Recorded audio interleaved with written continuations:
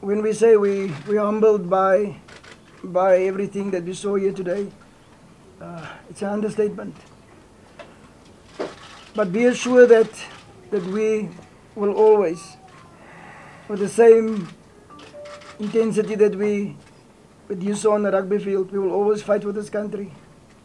For all of you that never were out there, this is the best country.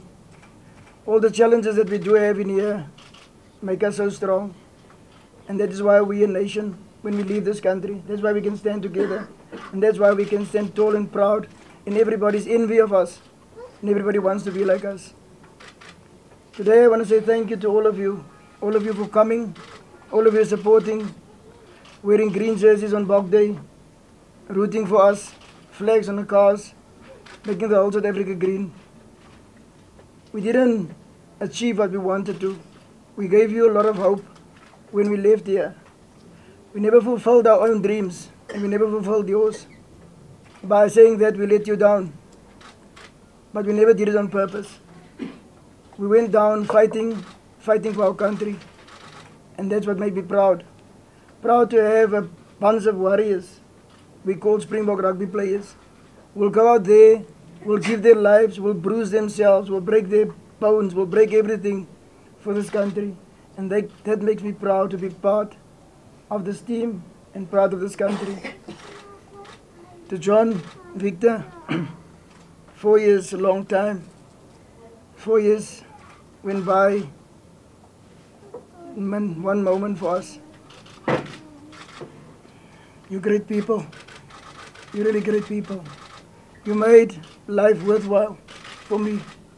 And on behalf of the whole South Africa, the whole team, and everybody that knows you so well and those that don't know you, people who were critical about you and people who rooted for you, all of them, we want to wish you Godspeed on whatever endeavors there is in your life.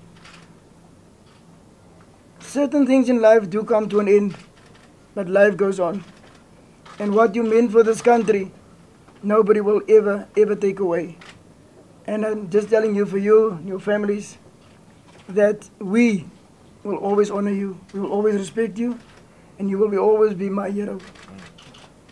Yeah, what I said there, I've been a bit forced into that by the players. A few of them came to me on their own and asked me about their futures. I couldn't give them answers because I didn't know what mine was. And the only thing that players and people want out there is security, and want to know where they're going. And because I couldn't tell them, it made me feel as if I weren't in control. So didn't hear. I was the only coach at the tournament who never knew about my future. All the other coaches were settled when they went there. And so the writing is on the wall.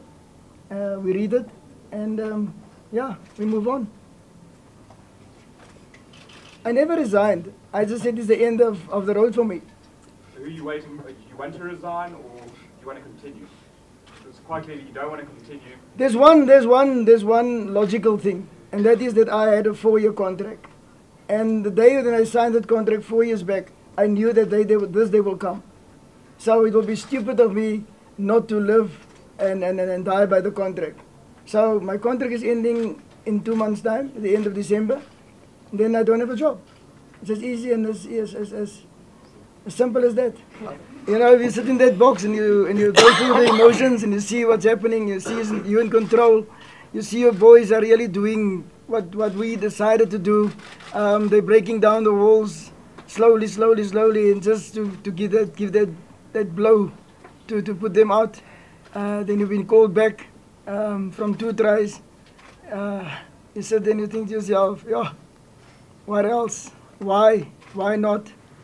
Then you make peace with it, and you go down to a dressing room and you see the faces of the boys who gave everything. Then you feel helpless because they need you to make a change now, and you can't because the scoreboard is been set in stone out there.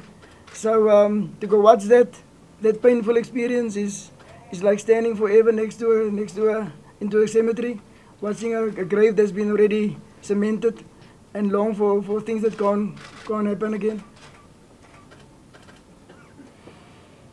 Yeah, you know, the one thing that Victor said that stands out in my 4 years, and that is no regrets.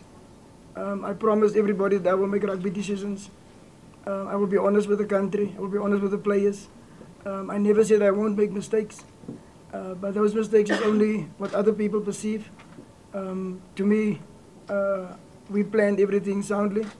Everybody were involved. The players that were here, the assistant coaches that are here, they were all part of it. They were sit down, and we planned everything up till the last minute.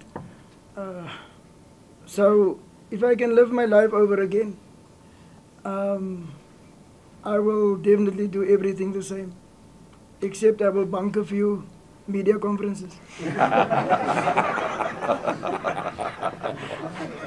So I think that's the end of the questioning then. Dan, sorry. Just for the coach,